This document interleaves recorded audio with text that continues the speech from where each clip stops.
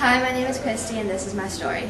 This FDA regulation bill needs to be passed because of the lives it saves. Tobacco companies target their product to youth with bright, colorful ads, and this will stop that. My grandfather died from lung cancer, and my other grandfather has one lung due to it. He told me that if there was somebody like me, or the group that I'm in, the Yayas, people who work for tobacco prevention, then he may not be in the state that he is today with one lung. This is why the FDA regulation bill needs to be passed.